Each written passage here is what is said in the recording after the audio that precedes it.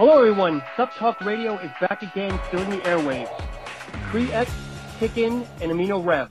These are a few of the full disclosure, non-prop products my guest is known for. We'll talk about the company, learn about the products, and see where else the road takes us. Allow me to introduce Brian King of Titan Nutrition. Brian, welcome to the show. Thank you, Sean. I appreciate you having me on. Oh, our pleasure, our pleasure. You know, the first, as I mentioned in the intro, big sell for me and our guests, or I should say our listeners, are full disclosure labels. You know, I wish more companies would take that route, but, you know, who am I to judge? Well, I totally agree. Just from a supplement consumer myself, that's obviously big for us. It's kind of something we hang our hat on, and whether we want to or not, now that's kind of what we're known for is quality products, full disclosure labels. So darn it, we've painted ourselves into a corner. We got to make good stuff and tell you what's in it. No, I love it. Brian, now you guys are a little bit over a decade old. Maybe you could give me a little history of the company and maybe your background. Yeah. So as we were talking before, we went live. We were 11 years old. I guess just going a little over 11 years old. My background in the industry, I guess like a lot of guys, I had a sports background, ended up wrestling through college. And so I was always interested in supplements. Growing up, my dad owned a gym, so I did some retail supplement sales there. Just really dipped my toe in the water. And then in college, I was fortunate enough to get a job that would let me be a student athlete and work just at the local GNC, so the most generic supplement store you can think of. And yeah, so this was early 2000s. Graduated in '99. Early 2000s was working there. The Titan as a company started in 2006, so shortly after I graduated. And it was myself and the owner of the GNC. By this time, we had several GNCs that we were running, and we kept in touch. Had met. I had moved to Springfield, Missouri. Jason Rule is my partner's name. So we had met. He had a business up at one of his stores in Missouri, so we met up and we're chatting, and also we just got to talking about kind of the state of the industry and what he was dealing with in the retail stores with companies. You mentioned the proprietary blends. A lot of it was these companies would kind of build their brand on the backs of these retailers, and then they would start, as they got bigger, more money would go into marketing, less money would go into product. They would start kind of pulling some raw materials out of the product, because people were buying on the name, not necessarily what was in it. So as a retail owner, it got hard to sell that product because, it has 50 servings. You're selling to the customer for, say, $50 a serving, and now it has 35. And you have to explain to the customer why it switched, when really the only reason it switched was because the company they got a little greedy. They wanted to make a little more meat on the bone. Or they instead of having, 5 grams of creatine, now it has 2.5. Things like that. And so it was just a simple conversation of, I think we could do it better. It was kind of like a bragging, like if I had a company, I would do this. If I had a company, I would, it wasn't all bad too. It was like, I really like the way X company is doing it. I would do that, and I would stick to it for a long time. I would be the best friend of these retailers. It was like, hey, I know some people in manufacturing. Well, I know we can get some raw materials and so on until we had, as you mentioned, our very first product, Pre-X. We made every mistake you possibly can. The first bottles, I think we had like 1,000 bottles. They came and they had no barcodes on them. We forgot to put a barcode on them. So one by one, we order, sticker barcodes, and one by one, my wife and I are going through and putting stickers on these Pre-X in the spare bedroom of my 700 square foot apartment on the 3rd floor, no less. Like the truck, the tractor trailer pulls up. Like, hey, am I at your warehouse? I'm like, no, you're at the warehouse, bro. It's these apartments. So, you have an elevator at least? No elevator. No, we walked them. Yeah, we walked them up. And we had our GNCs selling them, and this was all, of course, a no-no at the time. You can't own a GNC and your own business. I think we're past the point of them coming back to get us. So your own supplement sources, conflict of interest. We had them, and I was in Springfield, Missouri, and a company that a lot of people are familiar with now, Supplement Superstores.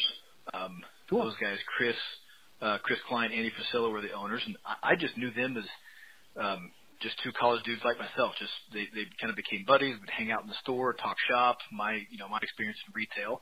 They had one store with, they must have had.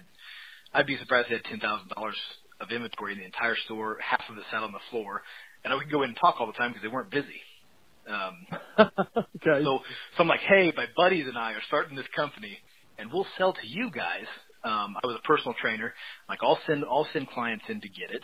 We'll only sell to you. And they're like, yeah, if you're going to send people in to get it, we'll carry it. So, of course, I'm texting Jason, back, he's still in Hayes, Kansas. I'm like, just sold 6 Creex to stuff in the superstore. High five, Yeah. So that was our start, I guess. That's how we got started. So now, Brian, when you guys launched 11 years ago, were you full disclosure then, or did you grow into being full disclosure labels? We were full disclosure then. Yeah. Really? Yeah. That was one of the things we kind of said. And I'll be honest, it's tricky. I see why at times. We have released, and we talked about via email, we have released a couple of products that were not, especially when it gets into the neurotropic stuff. If you do, here's what's tough as a company. If you do a lot of research, you go into a cave for 2 weeks, you're doing a lot of R&D, and when you're playing with stuff like, neurotropics, where you're messing with people's dopamine, trying to make them feel good, and you feel like you nailed it, as a manufacturer, it's hard to tell every other company in the world, this is how we did it. Sure. So you struggle with that. And just wanting to be, full disclosure, honest to your customers. What we've come to find out is, hey, if you want to be a knockoff, if you want to be a copy, go for it. Here's what we did. So yeah, from the start, we said, like, we're gonna spend a lot of money on raw materials. Our game is not going to be. We're not going to be the best marketing company. We're not going to be. We're not going to be advertised in magazines and stuff. Our money's going to go into the product. So to do that, we got to put together an awesome product, and we got to tell people what we did. So that's kind of our theory behind the proprietary blend versus full disclosure. Brian, and one thing in our correspondence, that's one of the reasons why I started this show, to be honest, is I will never have the multi-billion-dollar companies, your Muscle Farms, all these other companies, because they've got the multi-million-dollar ad campaigns, and I'm all about getting recognition to the smaller guys that are pumping out great products and don't have those $10,000 ad campaigns in flex and muscular development, because you guys are the ones that are actually making great products that need that notoriety out there. Right. No, that's right. I mean, that's how it's a very grassroots following. If you start asking around about Titan, I think to a person that knows us would agree we make really quality products. And that's, like I said, it's not even being like anymore. It's not even being altruistic. It's just, it's what we have to do. We paint ourselves into a corner. And we always say, like, man, I'm not a special bodybuilder or anything like that, but I'm almost 36-year-old. I still hit the gym every day and try to train pretty hard. And I don't want to make a product that I don't want to take myself. And I think we'll stick to that. There's no, we like I said, everyone here, to a person, we all work out. We all are supplement geeks, And I still, I'll buy other people's supplements. I want to try them. I'm still that kid that has the supplement cabinet at home. Like, I want to try this. I want to try. I'm looking online, so I want to make products that I want to take. And I know I've been doing it long enough that if we're doing that, other people are going to appreciate that and want to take them as well. What's the other way you're going to evolve? I mean, as you mentioned, one of your products it's more of Creex, I believe, is one of your first ones. But you still have to look at the competitors. You have to try the competitors, just to, for your own knowledge, for your own education. Yeah. So we try to stay off the airways of. I mean, as far as research and stuff goes, it's a lot of PubMed. It's a lot of peer-reviewed. If you look at our products, we don't put together the cheapest formulas, but we do try to put together our carb is the cluster dextrin, which is probably the most expensive, performance carbohydrate you can get, but research has shown it's also the best. So we try to stay off the airways of the bodybuilding.com, the bro science and stuff like that. It's not just full disclosure labels, but it's putting full active ingredients. If we can't, for whatever reason, if we can't put, usually it's cost, to be honest. If you could, every company out there is capable of making, say the best pre-workout possible, but is it affordable is the raw materials, the cost of manufacturing, is it affordable to bring it to market? So there has to be margin. And, you have to make money. Period. You have to make money. You wouldn't be a company. The stores, the retailers, they have to make a certain margin on it, and it has to be reasonable to the customer too. So working within those parameters is how you come up with what your formula is going to be. For us, it's finding not the bro science, what's hot right now. Now maybe the category that's hot. We want pre-workouts, we want fat burners, things like that. But we don't look at a lot of other companies in terms of what they're putting in it. If you look at our products, they're going to be pretty unique in the blends and stuff Sure. that we use. So since you opened that door, you've got a very robust product line, which, you're almost like a one-stop shop to a point when I look at your products. I mean, what do you want to start? I'd love to educate some of the listeners on some of the different products. Well, I mean, I'll start with, we're nearly A to Z. I think this year, we haven't really announced it yet. We are coming out with a couple new categories, men's and women's multivitamin. Don't ask me why we haven't had that yet, but we haven't. So we will have a really good men's and women's multivitamin coming out soon. We'll also have a pure nitric oxide product, pure pump product coming out. If you want to start kind of get an idea of Titan, I'll start with something, quote unquote boring in our Titan way. Okay. We have four different types of protein. Our whey blend is, I guess what you'd call, Sean, probably, that's what everybody takes, right? Everyone has a whey, that it's breakfast, it's a meal replace, whatever. It's a whey blend. Here's how I would say Titan does it differently than a lot of companies. There's other companies out there doing it very well too. So in total, with everything we mentioned, the scope of our line, I think with different sizes and flavors of everything, we have 54 different SKUs. On proteins alone? No. In the entire line. Oh, it's entire line. Okay. So when I mean 54 different SKUs, that could be, our Titan Whey, banana split, and that is 5 pound and 2 pounds. That's 2 SKUs. Four. There's 6 different flavors, 12 there. We have our meal replacement protein, 6 different flavors. We have a pure microfiltered isolate, 3 different flavors of micellar casein. So those all add a SKU to the line. Anything down to, we do bulk. We can get into this too, kind of why it's different, but creatine, glutamine, because we source those materials for other products. We creatine, glutamine, BCAAs, nighttime, fish oils, all the above. But just taking our Titan Whey, on the shelf, sitting next to a lot of products, it looks like, it's a cool looking product, great flavors, but kind of the adage of protein is protein is protein. Because we're a company that's not, like you said, we don't have the $10,000 ad campaigns. Where we can hang our hat is in the materials we source and use for the proteins. So I always start, if I'm talking to a customer, whether it be a store or a direct consumer, I'll give the examples. We order our own raw materials for these proteins. Our whey blend is very quality. It's a Titan Whey. The namesake whey is a WPC, whey protein concentrate 80. So it's an 80% yield. Not all the powder is complete protein. That goes for any company. 80% yield. It has to be cold processed to get to the 80% yield. It's the highest yielding concentrate you can get.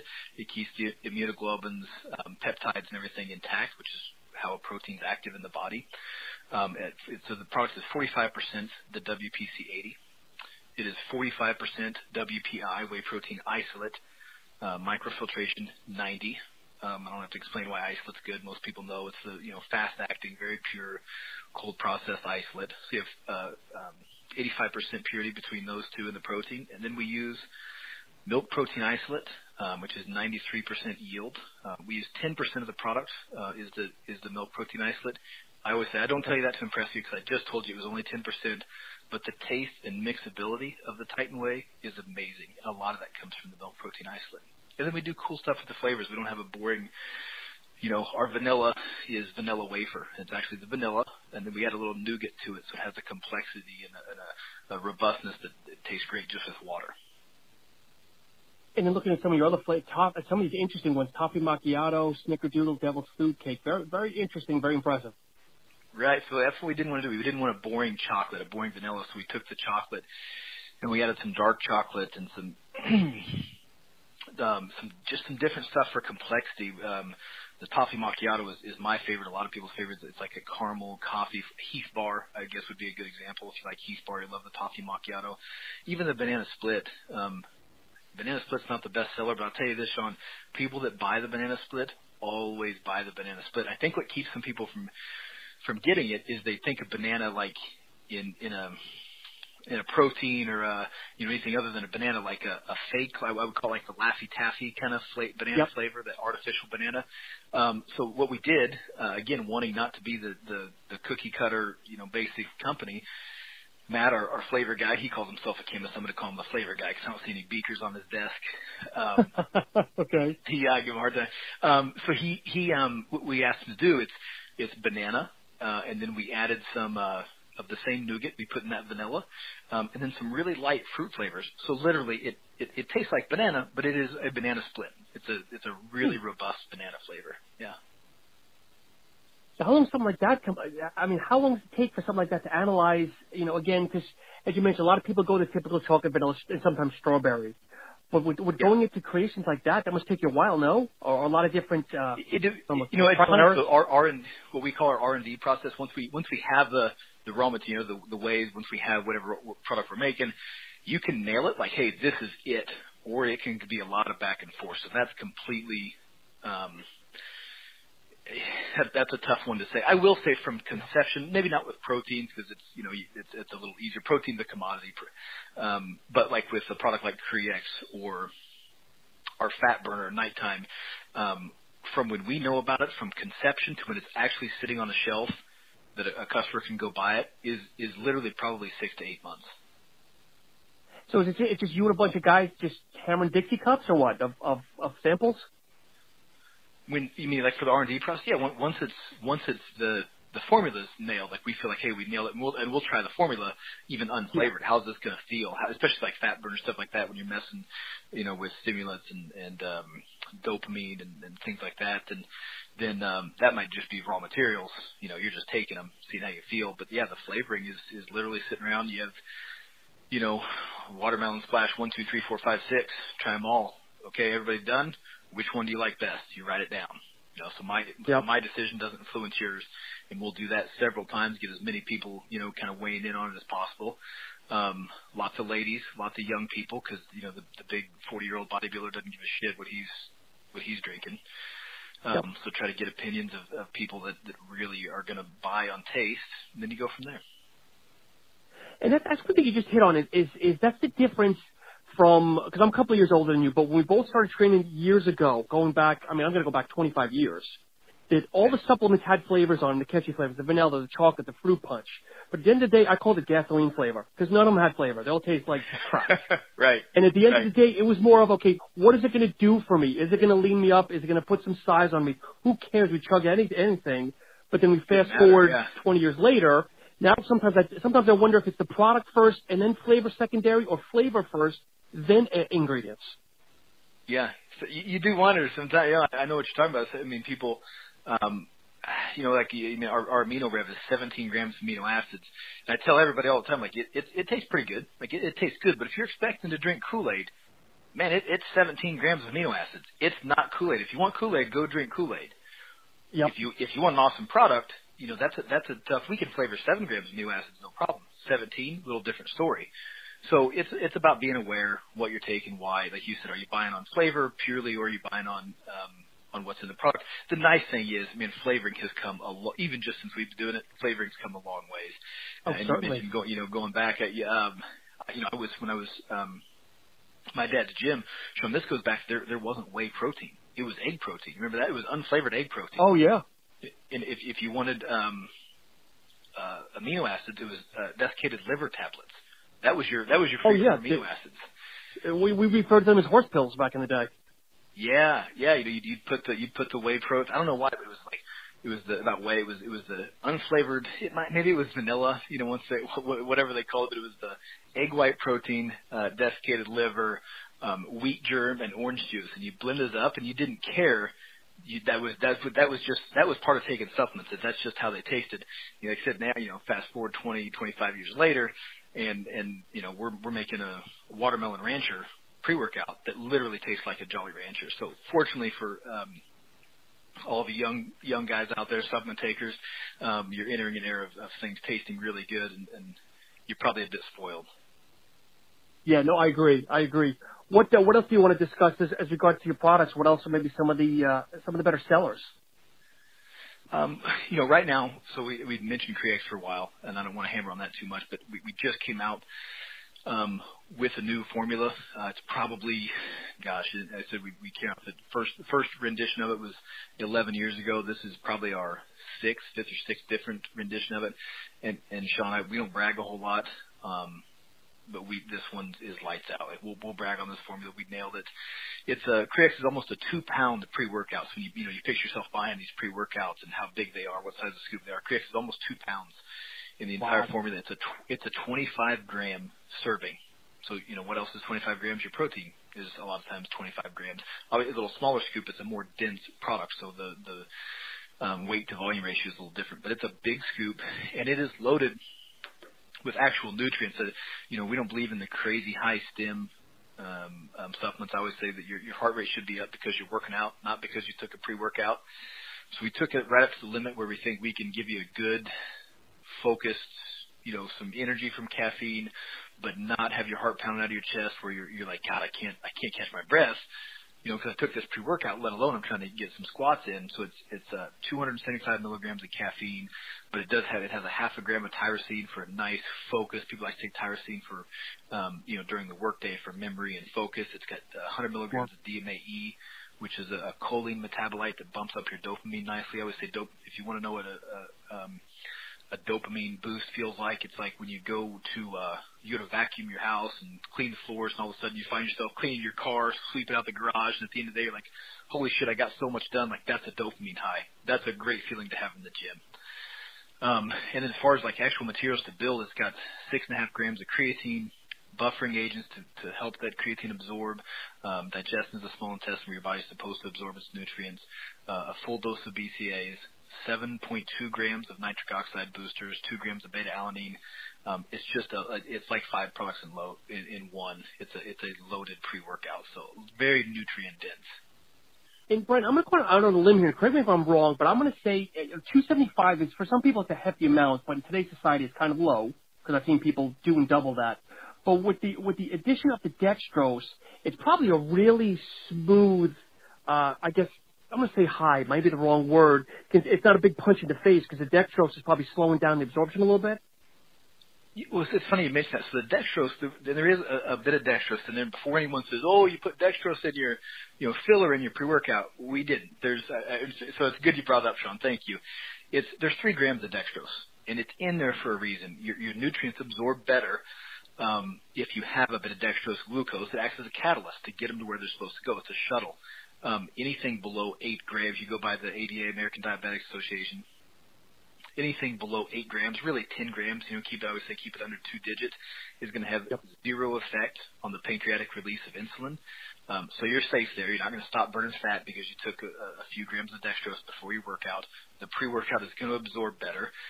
The 275, where we came in at, we do have pre-workouts that have our kick in. You can, it's 50 servings, so you can take 2 scoops, so you can get more caffeine than that. The 275, we wanted to keep it below 300 milligrams. It is a pretty smooth, as you mentioned, smooth feeling. We use the caffeine anhydrous, nice smooth energy boost. But you're right, man. I mean, while it sounds high to maybe just a casual coffee drinker, Sean, I see pre-workouts today that are, I won't call out any companies, but I know one in particular that's 540 milligrams of caffeine, and that's just ridiculous. The beginning. It's just the beginning of the stimulant complex. And there's chemical stimulants, all that other stuff. So it is crazy. When I say we want to stay away from that race to be higher and higher stimulants, it gets crazy. Like, how strong is your pre-workout? Which should mean how nutrient dense is it? Unfortunately, in 2017, what a lot of kids are referring to is how much stimulants in it, which is not why you take a pre-workout. That should make you want to take a nap on the bench, 45 minutes into your workout, rather than push through and blow up another 45 minutes of chest work. So that's kind of how we arrived at the 275. For us, you're right. I feel like we're pushing it, but for a lot of companies and caffeine, the caffeine anhydrous One, it's a natural stimulant, and it's the standalone stimulant in CreX. And I mean, a lot of the companies are just willing to put stuff in there that we're not willing to do. And also with the beta alanine, you've got a good dosage there, but is it safe to say that people are not going to get the tingles that they want? Because that's a big discrepancy that I see too. Is people don't understand beta alanine because they think if they're not getting the tingles, which is whatever it is, 3 grams or 3.2 grams, that it's not a good product. But they don't understand that that's not really where you need to be. Yeah, it's not. So the tingles, and that's kind of to a person too, right? Like not everyone. Yeah. I'll say it in here too. So people say like, oh, I took it once and I got really flushed. I got those tingles, my ears burned, and then the next time I didn't take it, I might be getting used to it. Two things have a lot to do with how much you quote feel the tingle of beta alanine. One, do you have any food in your stomach? You know, think of it if you're taking any kind of medication, anything like that. If it's the only thing that enters your system, it's going to be a lot more harsh. So if you're taking a pre-workout on a complete empty stomach and you have 2-3 grams of beta alanine, you're going to get a lot more itch. Secondly, is if you have a lot of blood flow. So think of a concentration of beta alanine, you know, kind of where your blood pools in your body at rest is different from where your body's pumping blood during exercise. So if you take beta alanine and you maybe wait 20-30 minutes before you go and actually are moving around at the gym, then you get at that kind of red face and that tingle behind the ears, right? But if you were to take beta alanine, maybe take it with some carb or something before you worked out and immediately start working out, you may say, well, I didn't feel it that time. Well, it's not that it's not there, but you're just, it's in your bloodstream and you're pushing that blood all throughout your body. So the concentration feeling of beta alanine is dissipated. Sure. But again, I think a lot of it is bro science, and I know we kind of discussed it a little earlier, but some people realize that, okay, you get it from certain amounts, and other people, again, how much is caffeine, and am I going to get the tingles, and what's the flavor? But again, we can go off on a different path on another show on that one. Yeah, for sure. One other thing I'd love to talk about, you discussed the proteins, we talked about your pre-workout, and then maybe cover one or two of your thermos fat burners, very popular in today's society. Sure. So we have our it's actually relatively new, and not the product's not new, but the formula of it is new. Our Lipo Shred, again, it's a full disclosure label. I should grab one to kind of give you the rundown, but again, we didn't want to give just a ton of stimulant because there's a lot more to burning fat than just putting stimulant in someone's body. So with the Lipo Shred, we put a lot of actual thermogenic properties. What I mean by that is like things that thermogenesis, for those who don't know, is the process of heating the body up. Of course, heat production is your body produces heat by burning calories. So anytime you can get a higher body temperature, your body's burning more calories. We did use caffeine, but it's 140 milligrams. That's per capsule. You can take 2 capsules if you want. It's going to give you a pretty good buzz there.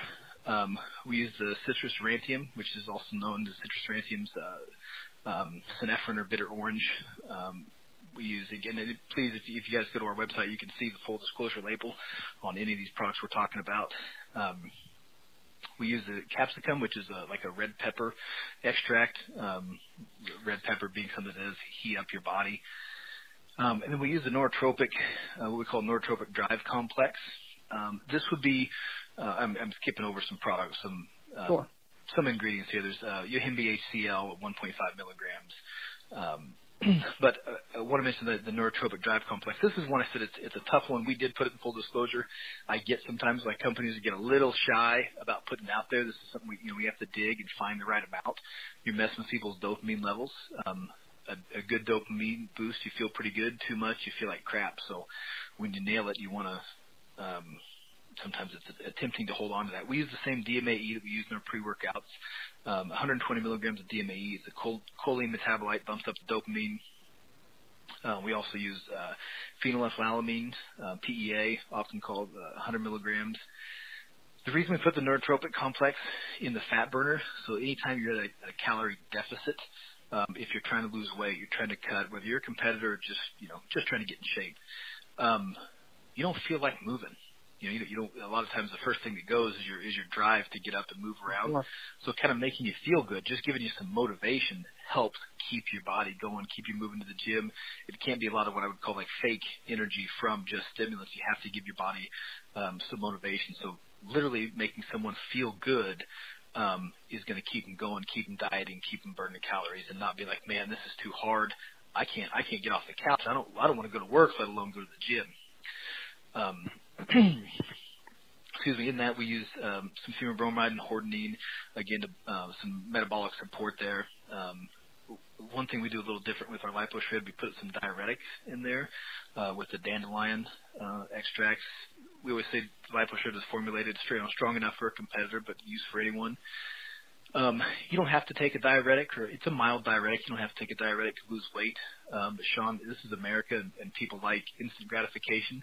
So even though it's water weight, so even though it's water weight, it is some weight loss. You can lose some subcutaneous water. I would say it's, hey, if you got a class reunion coming up, a vacation, you only got 2 weeks, you're probably not going to burn a ton of fat, but if you can peel off 5-10 pounds of water weight and get some weight down, feel better, then LipoShred is going to help out. So then we finished off with some ginger root, so it's a little easier on the stomach.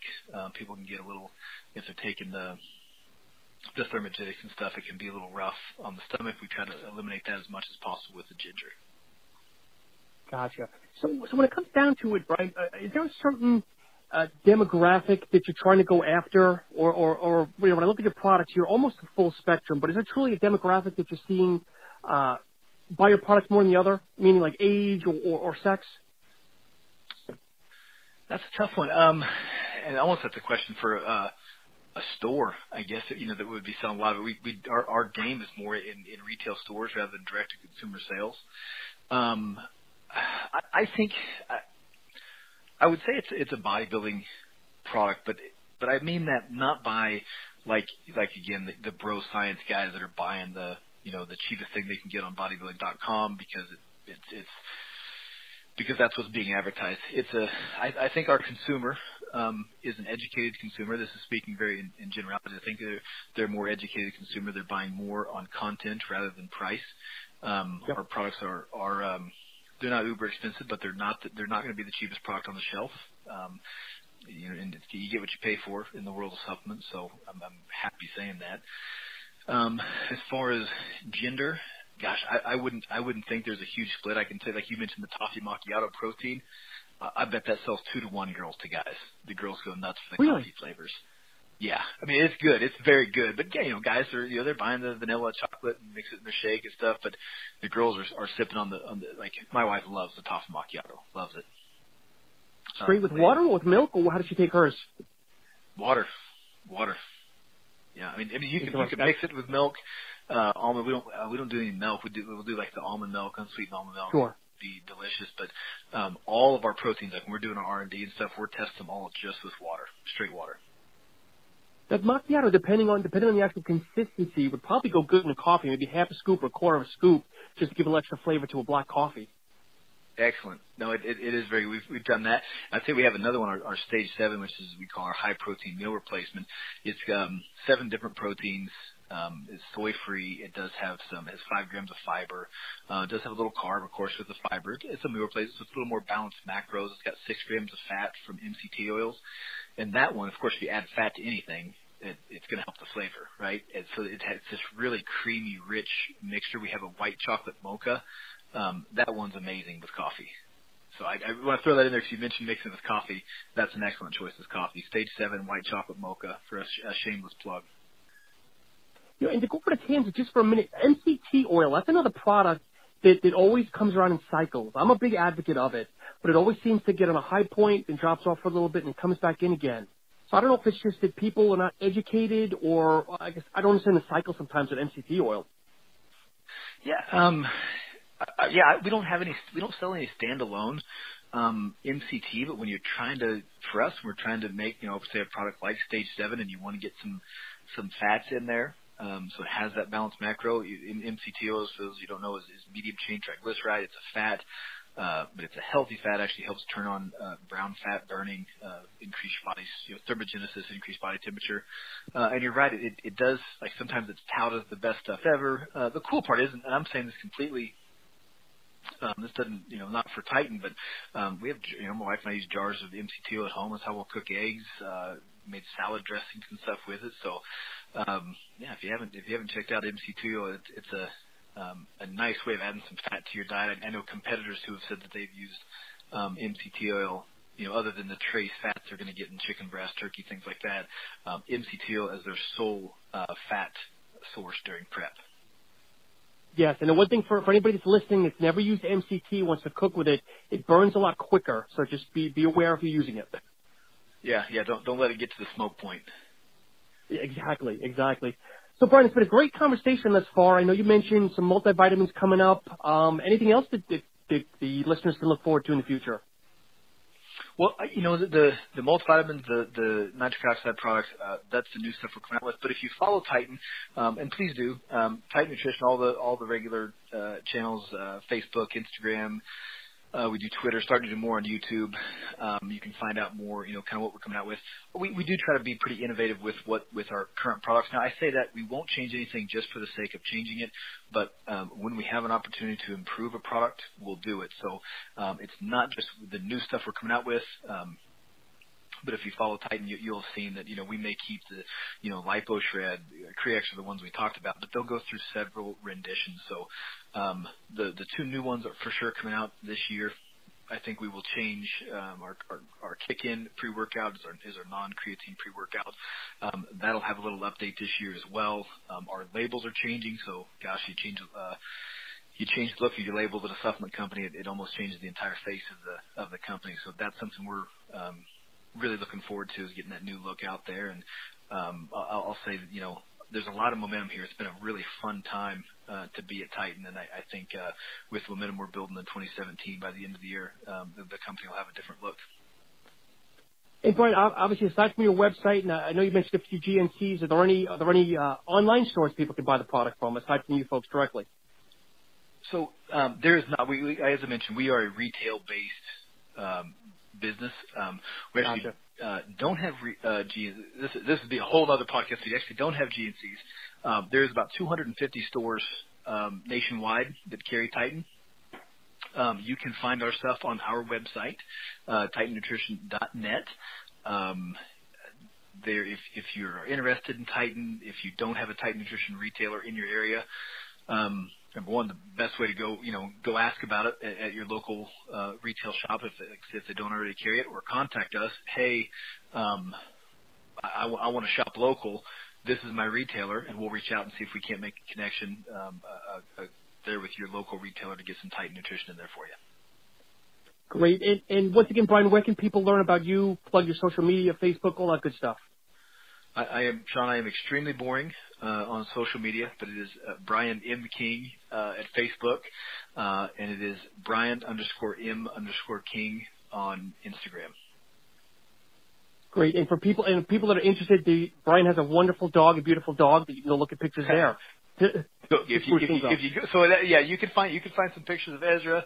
That's funny you mentioned that. We talked about that before the show. I was driving in. I said, Sean, I got to let my dog out of the car here and get her in the office. So I do have a beautiful little red-nosed pit bull, Ezra, who comes to work every day, and she is pretty good about making an appearance on our YouTube. We'll do videos talking about products here at the warehouse, and Ezra is sure to get some camera time.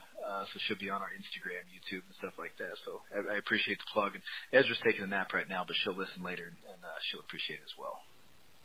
Great. Well, good shout out to her. Well, folks, it's time to wrap this puppy up, no pun intended.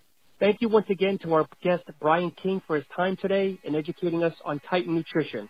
Be sure to tune in for future guests as the shows keep coming weekly. Have a great weekend, and thanks again.